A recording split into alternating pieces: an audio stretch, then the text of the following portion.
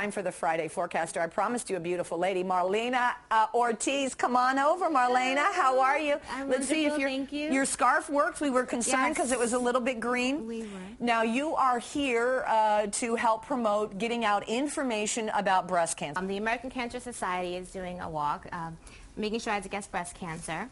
Help me create a world with less breast cancer. That's correct. And more birthdays. And what a wonderful world it would be. Thank you so much, Marlena, for coming in. Uninsured and due for a mammogram, the New York State Cancer Services Program and the American Cancer Society are partnering this May to provide mammograms at no cost to Capital Region uninsured women over the age of 40. She's only 9 years old, but Kristen Williams has been a source of strength for her mom, Julie, who's been in the fight of her life, a year-long battle with breast cancer. The little girl found out her mom was sick by accident when she overheard a telephone conversation. When she got off the phone, I said, I learned 5 things today. I might have strep throat. I might miss my play. I'll let all my teammates down. I have a math test, and my mom has breast cancer. It was at that time that I knew that the best way to mitigate her fear was to involve her. And I included her in the process, and she's been a tremendous support for me.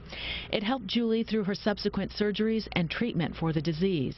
And now the Williams family is creating a bond with other families affected by breast cancer, planning to take part in this weekend's Making Strides Against Breast Cancer walk for the American Cancer Society. Well, this weekend people will gather in downtown Syracuse, all trying to defeat breast cancer. For one family, the fight is extremely personal. Jessica Kane introduces us to 3 women who know how to battle adversity.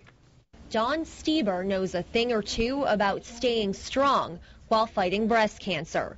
Her mother, Judy, fought the disease in 1985 and has been a survivor ever since. As we grew up and through our life, it wasn't forefront of our life. You know, she lived a very normal life, and so we do look for her for strength. Dawn was diagnosed with breast cancer in 2005, and it has spread to her bones and her liver. While she's fighting the disease, she's also learned to stay strong for her sister, Dee Dee.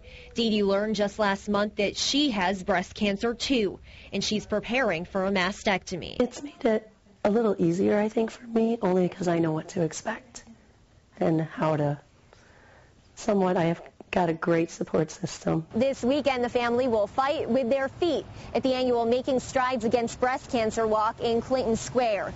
3 years ago, Tottenville resident Patty Spataro went in for a routine mammogram and was diagnosed with stage 1 breast cancer.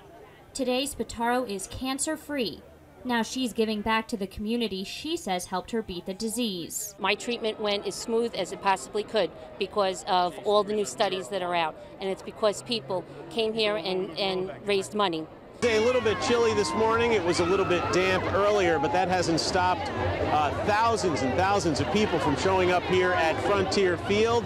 They are wearing ribbons, they are wearing pink shirts, and they're here for one reason: to raise money for breast cancer research and programs. Funds are raised for breast cancer research, and also for local services to patients and their family members. But also, it's an awareness event to really increase the awareness about breast cancer as a disease, as well as early detection of breast cancer, and the importance of age-appropriate screenings for breast cancer as well.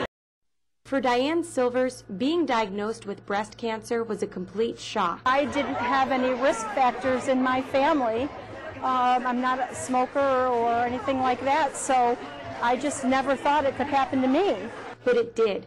She was diagnosed earlier this year and has already undergone 2 surgeries, with a 3rd on the way.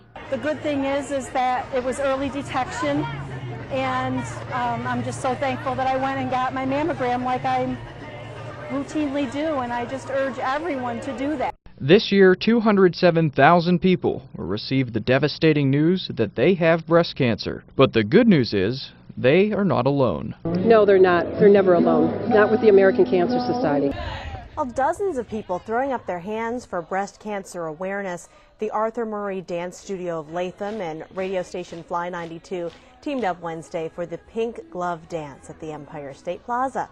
Participants performed a 2-minute dance routine on the steps of the New York State Museum, wearing special pink gloves to show their support for the cause. It was an evening of pink that spanned 2 countries with one common goal: find a cure for breast cancer. This year, the Hard Rock Cafe organized the first ever International Living Ribbon or Human Chain.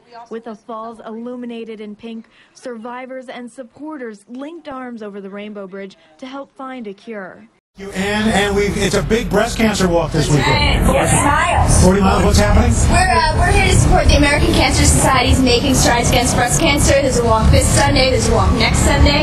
You can find them online at cancer.org/stridesonline. And we wanted to give Meredith this beautiful little We'll make sure Meredith going on. We'll make sure she gets this, all right? Thank you. Thank you.